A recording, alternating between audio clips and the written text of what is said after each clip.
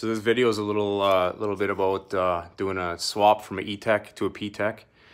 I know that I've been reading lots of blogs and stuff like that, and I can't find nothing on it. There's been guys obviously that have done it, but I did it, and I just got it running today.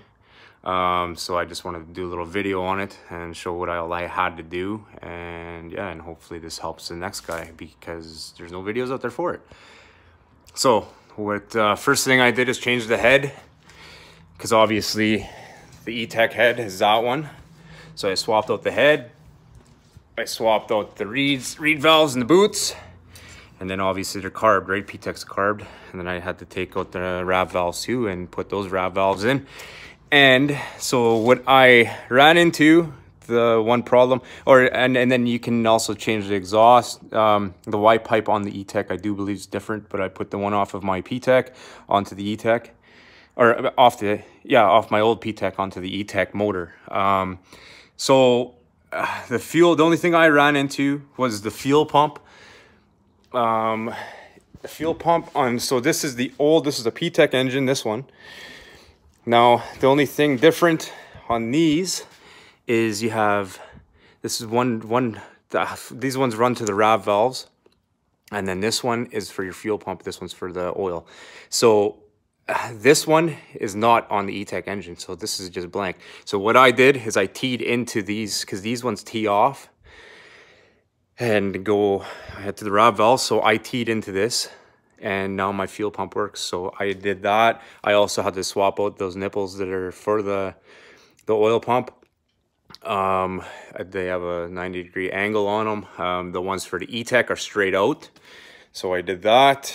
And yeah, basically everything else fit on. I put my old stator onto, like, the only thing I had to do with my stator that was off the Ptek engine, I took out the screw and the bracket, I took it off, and on the back of your stator, and yeah, there's the notch on this one for that, but on the Etec motor is different. There's no notch there, so yeah, and it fit right on, right tight. Everything was good. The stator and everything's fine. The other thing I ran into, I still kind of got this apart, so I'll try and see if, of course I don't have no light, so I'll get a light here quick and show you guys what else I ran into. So for the RER, the engines that have the RER, I don't know if you guys can see this, but on that, I forget what the heck, the connector's right there. So the one with the white and blue wire has to go to the bottom. If you end up putting that, I forget how they're called, but if you put that one on the top, you will not get spark to your motor. So always make sure that one's in the bottom, or on the, yeah, that one with the white and blue wire, make sure that's on the bottom there. And yeah, I see that the blue Loctite everything, obviously, and I see that the Loctite's still not set up. But other than that, everything lined up really good. This motor was out of a 2013 Summit with an XM, Rev XM, and mine is 2011